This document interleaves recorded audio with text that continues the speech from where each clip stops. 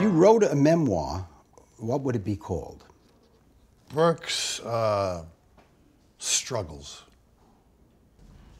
You know, my journey, I'm 73, and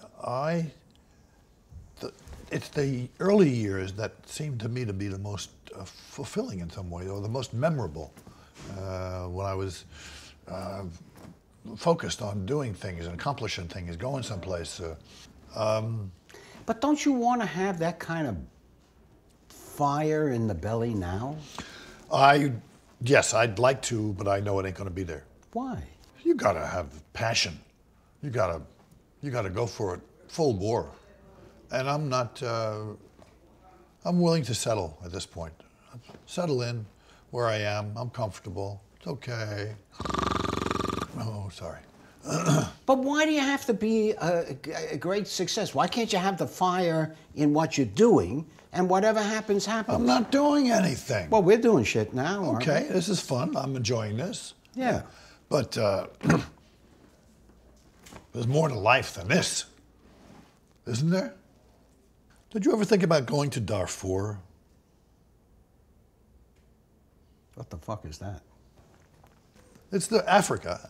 This country that's in turmoil. Oh. And they're all getting all fucked up, and revolutions going on, and people, and they're struggling. And I have these fantasies. I'm sorry. I mean, I'm a lazy fuck because I don't do it. I don't act on it. But I imagine myself going to some place and doing something worthwhile and being of service to the world. But so I do little volunteer things, and that doesn't seem like enough. Sort of, but in my fantasy, I'm,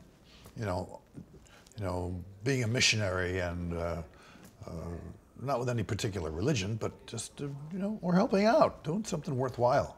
That's kind of nice. It's I mean, sort of altruistic, nice kind of thing. What else am I going to do?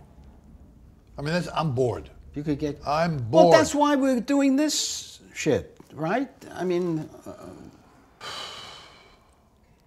You ever think about suicide? No, never. Never. Never.